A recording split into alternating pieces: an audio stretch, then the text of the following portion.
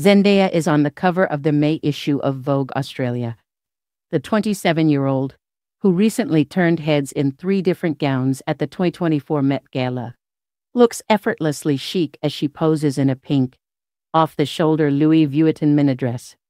The Dune star accessorized her look with a Bulgari bangle and rings, and highlighted her delicate features with a natural makeup palette.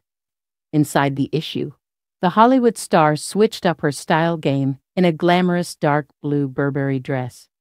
She also posed in a Stella McCartney coat and bodysuit, matched with a pair of Gianvito Rossi shoes.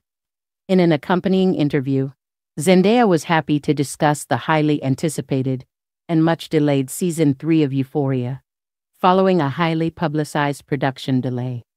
"I'm a firm believer that the right thing will happen at the right time. Things are meant to be the way they're meant to be.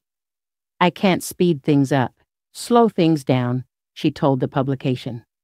Reflecting on the setback, she said, "I haven't been working, honey. That's been really tough for me because I'm so used to it.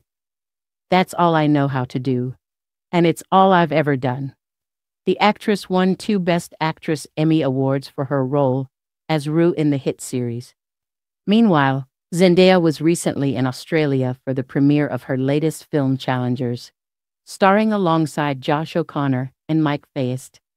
The actress shared her joy of experiencing the movie with a live audience for the first time while down under. "I was really, really happy. You just want people to enjoy it and have a good time," she said. "If the movie is funny, which I realized, too, watching, a lot more people laughed than I expected," she added. In Challengers, Zendaya star as tennis superstar Tashi Duncan, who turns to coaching after being forced to give up on her dreams due to a knee injury. She is forced to pursue her tennis dreams vicariously through her best friend Art Donaldson Mike Faist, who she coaches and goes on to fall in love with and marry. The movie kicks off with Tashi counseling Art back into action after an injury as he faces off against Tashi's ex-boyfriend and his former best friend Patrick Zwade Josh O'Connor on the court.